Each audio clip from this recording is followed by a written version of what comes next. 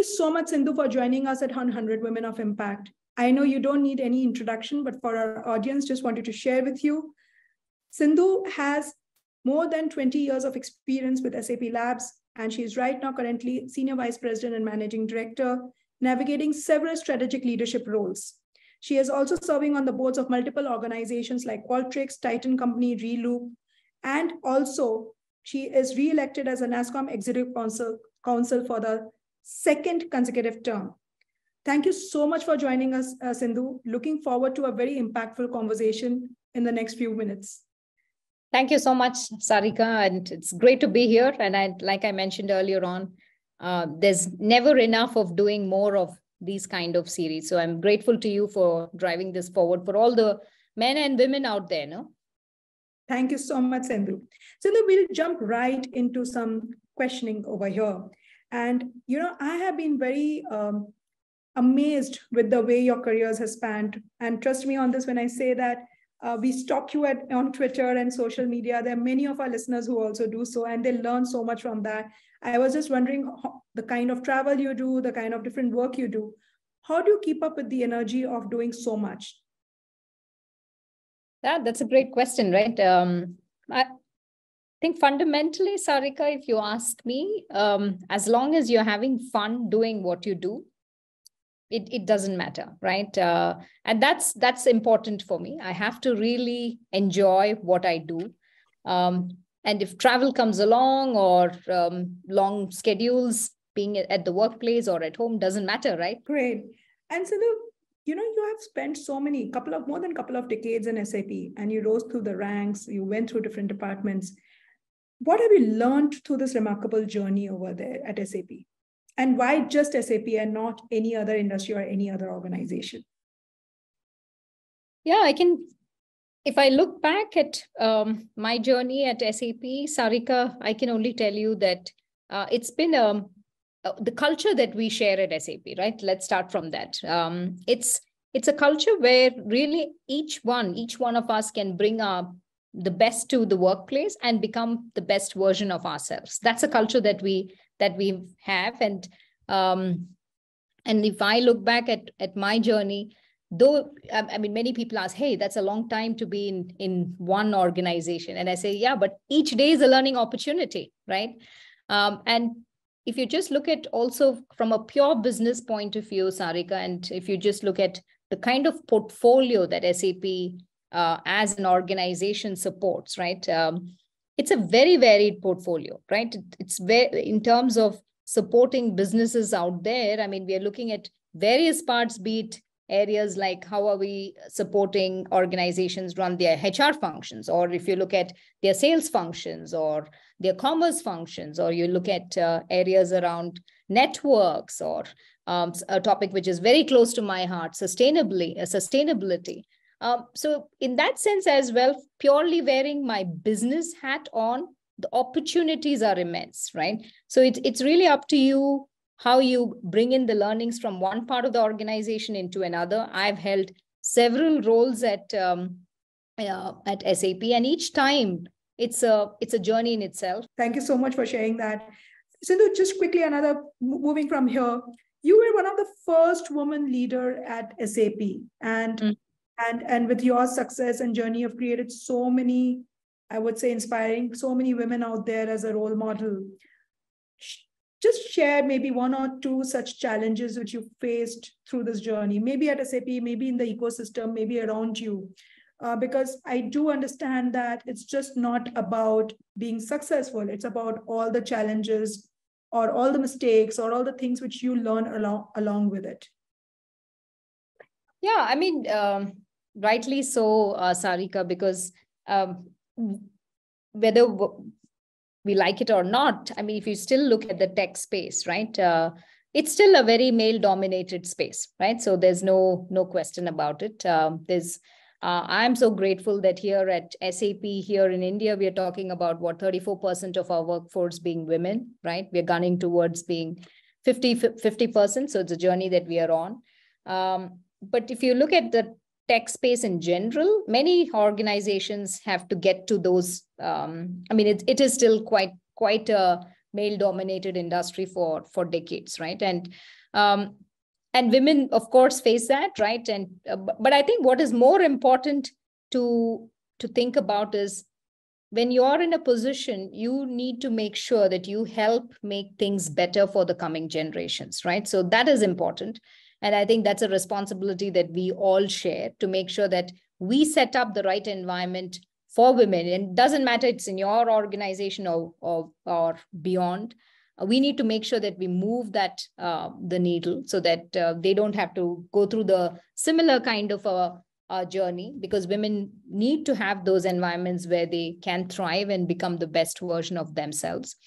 And when you talk about creating that right environment, Sarika, it's of course multiple things, right? It can start with fundamental things like pay equity, flexible work options, again, very important.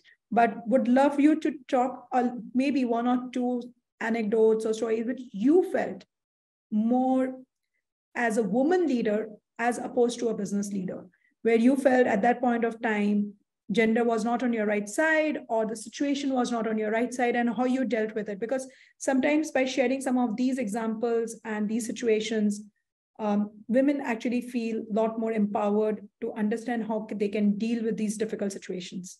Yeah, there are many but I can, one that comes to my mind, Sarika, is probably something that many women have gone through. So I wouldn't say it's in that sense unique. This was back in my times in the headquarters. And we were having this very prominent customer that we've all been working towards making sure that it was a great session. Of course, it was very much focused on the kind of technology that we were building and all of that.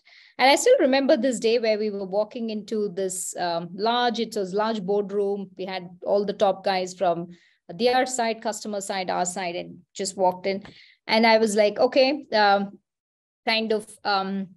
when do we get started? And there were all these from the customer side, I won't name the customer, like, okay, so where is the expert who is going to talk to us, right? And it's like, I'm standing right here in front of you. And you could see that a visible sense of, oh, okay, that's interesting kind of an expression. And I know it as women, we all kind of immediately feel that, right? So it's not spoken, but it's felt. Always feel that. Yeah. But Sarika, I think what turned around that entire kind of mood in the room is once you start talking and once you kind of really get across your point of view and there is absolutely no doubt who's the expert in the room, right? And this goes back to my earlier point on putting your heart and soul into what you do, because if you have to stand there and kind of own that space, the only way you can do it is by doing your homework, right? Quickly jumping to yet another thing, I was very fascinated with this term, technology humanist. Mm-hmm. You write in your resume, technology humanist, and would love to understand a bit more about it. What's the philosophy of that? No, I think I touched upon it in your earlier question as well when you asked me about would tech be still your kind of dream area to work in? And Sarika, having spent more than 2 decades in technology, like I said, right, I'm a very firm believer, right, that technology should be developed and used in a way that serves humanity, right? Because I think there's so many things that we see around us, or even if you look at it purely from a business point of view, right?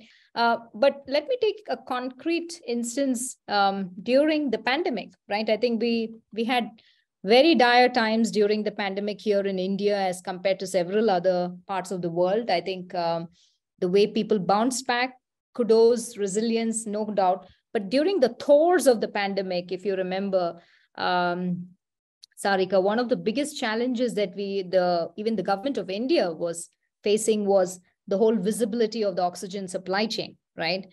And here again, what we did is, given that 80% of the largest oxygen manufacturers here in India run on SAP, we had put together what we call as kind of Dashboard. tech task force for COVID, right? And we said, hey, how do we solve this problem now? And we very quickly, given that 80% of the oxygen manufacturers were running on SAP, we built this integration into the Government of India's oxygen digital tracking dashboard. And that was built like, again, leveraging the power of technology, right? And that was a concrete example of how we use technology to serve humanity when it was most needed, right? And giving the government that visibility on where it was and how quickly, again, going back to my example on supply chain rerouting, here it was rerouting the logistics network around these oxygen suppliers. So, yeah, truly, I think I truly believe that there's a very strong interlock between technology and serving humanity. You know, you have been a long-standing ally of LGBTQ community, and you hold the title of a people leader. What do you think, how do you think the awareness about diversity and inclusion can be spread from the educational years itself in the youth? And this is to address all those young listeners we have in the audience today. Yeah, multiple things, Sarika, because we live also in a very complex society, right? I mean, there's, again, given it's a interlock of different backgrounds, cultures, traditions. I mean, it's also important that when we talk about inclusion and really inclusion in its true self, a lot boils down into the education that we get in the schools, right? How is it to interact with people from different backgrounds, right? So I think you have to create those opportunities right from the beginning. Also, workshops and trainings, because also educators, right, need to make sure that they have that right thinking, because if you're imparting that to young educate students, the educators, as yes, they say. Educate the educators, right? Because you never know who, each one's journey is different and which has shaped how they think. But it's very important that as they educate the young ones, that they are also educated in the right way, irrespective of what they might.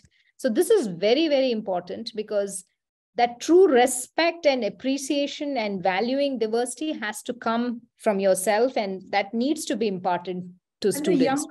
The younger you catch them, they're like clay. You can mold them the way you want to. I remember my son, I was going for my Aadhaar card, verification. My son was also there. He was around 7 or 8 years old. And there was a column for third gender. And he asked me this question, you have a male and female, what do you mean by third gender? That was an opportunity for me to make him aware and talk about this, about different gender and the preferences, and it's okay, and how he simply accepted it like it's a norm. And that's what it's all about, because you talk about it in general as a normal process. They take it like fish to the water. Beautifully said on that. So thank you so much, Sindhu. You spoke about hiring the right team, investing in them, mentoring them, guiding them, and make them come together, believing in the right passion and purpose and the mission of the organization. I think these are, like, I would say, golden words said. Thank you so much for your time and having a conversation with us. And looking forward to hosting you on the campus soon as well. Thank you so much, Sindhu.